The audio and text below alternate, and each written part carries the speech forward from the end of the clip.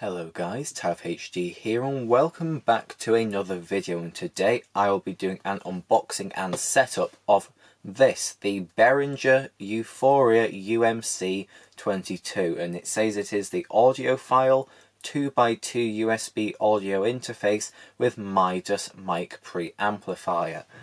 On the front of the box we've got a picture of the front of the unit. On the back there is a picture of the back of the unit, and that is pretty much it. So I will get straight into the unboxing. I've already cut the tape and then the box opens straight up. And then in here we've got our quick start guide and our documents, as well as a Behringer sticker. That is nice to see that they've included a sticker in there. I won't be taking a look in this manual now, but if you want to, then of course you can. Then next in the box we get the unit itself. It's in some polystyrene, and if I take that off both sides, here is the unit wrapped in plastic, but in the side of the polystyrene, that is where we get our USB cable. So this is USB A to B, I believe. The B goes into the back of the unit and the A goes into your computer. Okay, so unwrapping the plastic on the unit here, we can take it out of the bag. And straight away I can see that the main body of this is a nice metal. We also get some silica gel in there as well. I'll move that off. Here is the front of the unit. The front is glossy black plastic. There is currently some protective film over that which you can remove if you want to. Then here is our XLR input. You can also plug in a 1/4 inch audio input into there if you like. Next up we've got our second input, another 1/4 inch. Then we have the control for the Midas preamp. You can change the volume here, just like that. Then the next dial is to adjust the gain for the second input. So the first one is for the first input, which is this one. The second is for that. And the third dial is to change the output volume, just like that. Then we can also turn on direct monitoring, so we can listen to the audio through this headphone output there.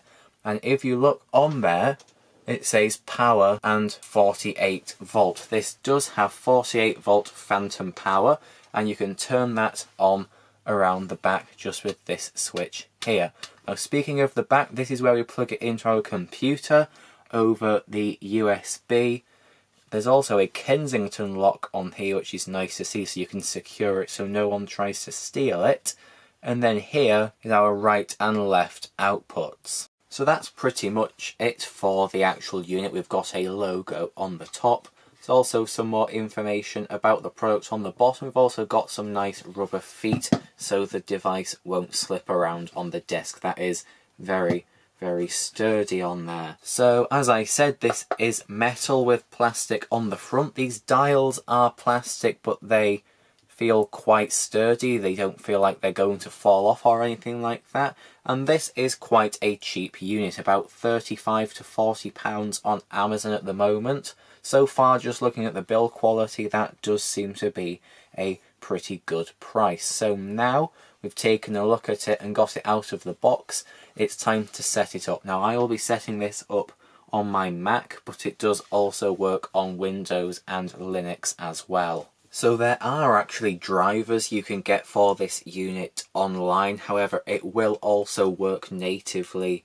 with most computers, so Windows, Mac OS and Linux. So all we need to do is on the back of the unit plug in the included USB cable, just like that. That's now plugged in, and then we plug the other end into our computer. So I will now do that, and now we will jump into a screen recording.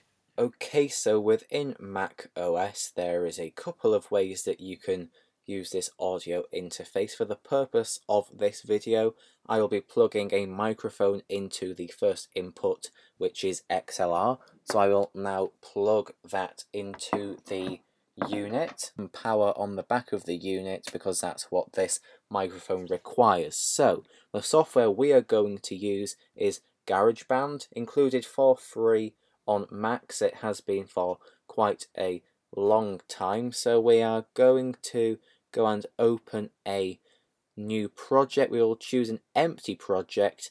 In here I will go on audio and record using a microphone or line input. We will create with that, and down here in recording settings you can see there is only built-in microphone. So what I'm going to do is go into System Preferences, go down to Sound and go to Input.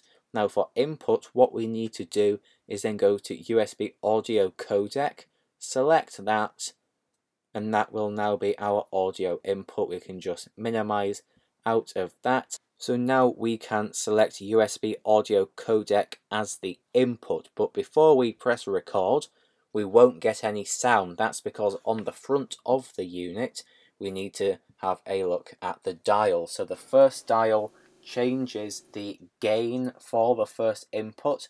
We can move that to whatever we want. There isn't a set amount. Every microphone will be different, so you will have to experiment with that.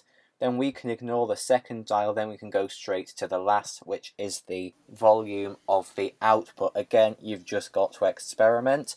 I'm going to put my output all the way up to full. I've put my input to about half. That might be fine, it might not. So now we can try recording. Hello, hello, this now should be recording what I am saying. Now if we listen to that, hello, hello, this now should be recording what I am saying.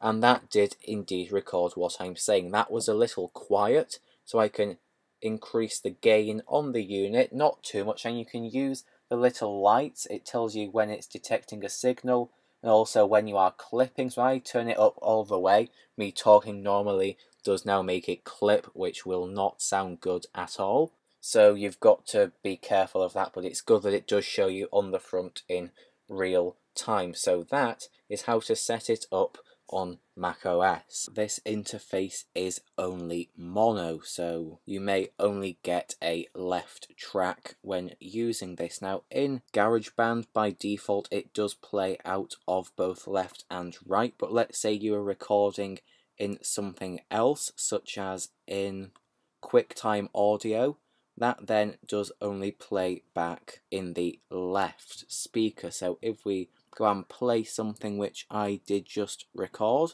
that only comes out of the left speaker. So what I have done to make it come out of both for this video is in editing, so in Final Cut Pro on this computer I've only got the trial, but that does not make a difference. What I have done is I went to the audio, which is just here, and I went and set it to dual mono. By default it was on stereo and only coming out of the left, but when I put it to dual mono it comes out both the left and the right.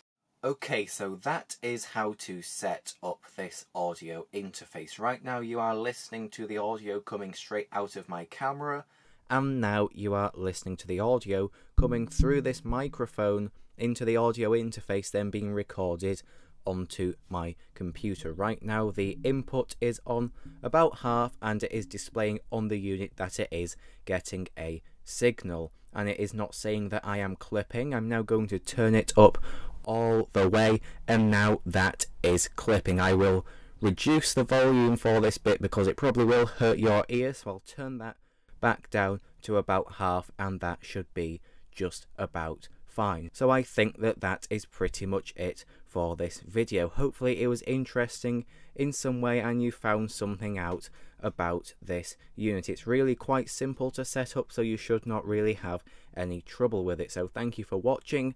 I will see you in the next one. Goodbye.